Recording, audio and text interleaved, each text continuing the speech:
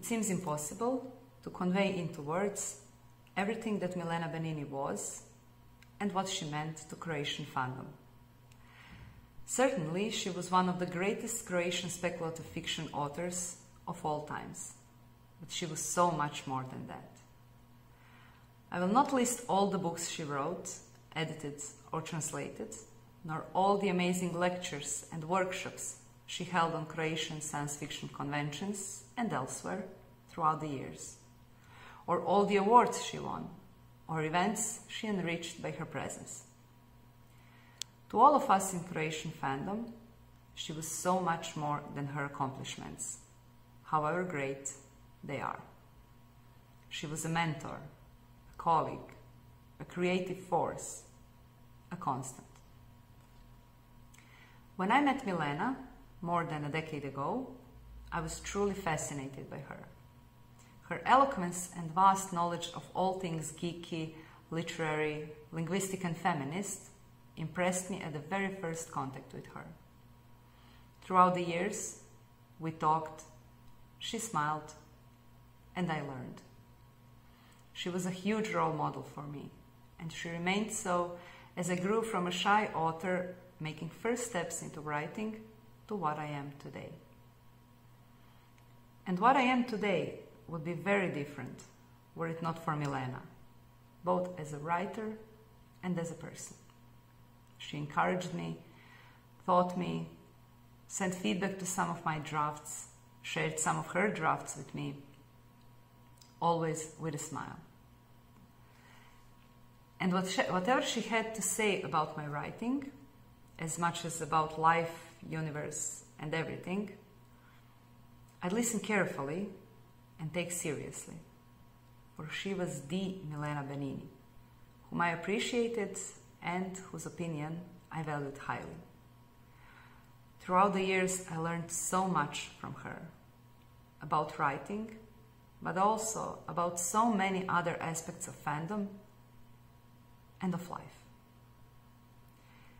And throughout the years, she became my friend. And losing her hurts on so many levels, personal far more than professional. Milena was one of the pillars of Croatian science fiction scene, an everlasting presence, and she will remain so in spirit, for she will live in all of us, through her works, through her lessons, through inevitable mark she left not just in all fields she worked in professionally, but in all of us as well. Milena taught us how to deal both with words and with people.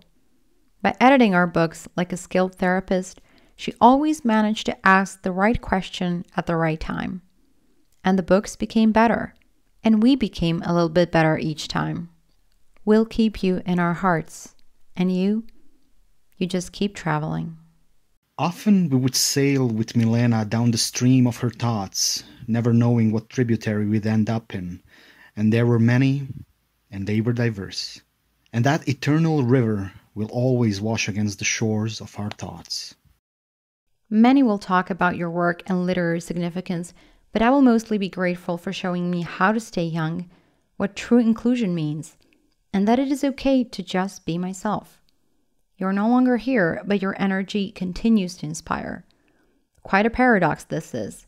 In some sci-fi way, regardless of space-time, you continue to impact us, create, and live. Milena's love and passion for writing, for stories, for the genre was so strong it would basically blind you and stump you. And she was equally passionate when it came to creating Excel spreadsheets that were the epitome of unintelligible. Milena provided help and support selflessly. She was a source of knowledge and joy, wonderful company, and a role model. Having known her is an exceptional honor. She was already writing and publishing stories when I was born, thus making a mark on my writing both in the past and forever on. Like a true mentor archetype, you threw a plot twist at us and left us too soon. But don't worry. Stay tuned for all the wonders you've inspired. We've only just begun. Milena Benini guided us through the new and emotional vibrations of a future yet to come. Many introverts find it hard to communicate with other people. At least that's how it is for me. But with Milena, it was so easy from our very first to our last conversation. She made me feel less like an outsider. She made me feel I was someone who could be understood. And I hope that all the way to the end, she understood how big of a mark she left on all of us, in things both great and small. One of the first things that Milena taught us was to start thinking of ourselves as writers. We protested in vain and refused to accept the exceptional honor of being called writers by an author such as her. She did not yield. If we want to write, we're writers. Not knowing how to write is irrelevant. We would learn. Milena would always have an answer to my questions, no matter how dumb. And there were some dumb ones. Not a "it is" or "yes", but a full answer, beginning, middle, and end. No message was left unanswered or unread. She'd take the time to talk to me, even if it was about the dumbest things ever. She was probably the same with everyone else. She was someone who would always communicate, no matter the topic.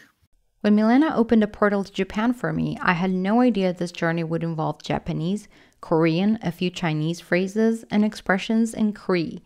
She took a cup of coffee, wielded it as magic, and turned it into katanas, vampires, and aliens, teleporting us directly to Serenissima Resurrecta, Venus, or into a parallel universe. And yes, she knew how to stop time. Writer, translator, editor, lecturer, they say anyone can be replaced. You can't. A guiding light and mentor in the world of translation, a peerless person that has taught me so much. Her face may fade from memory, but the knowledge she handed out so freely never will. Milena's style of mentorship was incredible, imaginative, free, and malleable. She nurtured every style and genre, and this made her special. She motivated us, challenged us, and pushed us beyond our comfort zones. She knew how to draw the very best from each of us.